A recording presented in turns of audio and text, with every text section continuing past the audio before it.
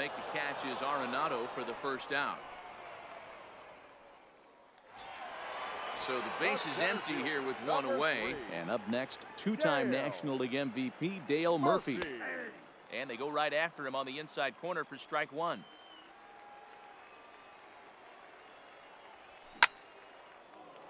Back up the middle and in for a base hit.